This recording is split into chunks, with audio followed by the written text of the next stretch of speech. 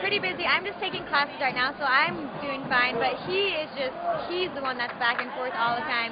And it's funny, our schedules will change. Like, he'll be in Utah and I'll be gone, and then he'll leave and I'll be in Utah, so we'll switch a lot, but we still see each other all the time, and it's just been wild, though. It's crazy.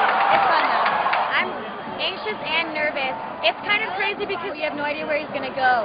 I would take any team, but it is definitely nerve-wracking because it could be any of like 30 different teams, so just kind of waiting for that, but it's okay. I'm just glad it's not me that has to wait for it, it's him, so I just get to kind of ride on his coattails. We're kind of playing it by ear. We're just going to wait it out. I mean, a lot of the talk is that there's going to be a lockout in the NBA, and if that happens, I think that we'll get to see each other a lot more than if there isn't a lockout. I, of course, have one more year of school, so I won't graduate until next April, but we definitely want to try to make it work. We've talked about it all the time. We'll probably try to be in contact, Skype as much as we can, see each other if we can. If he can come out to games, I cheer, so I can't really leave on weekends or anything because I have stuff I have to be doing.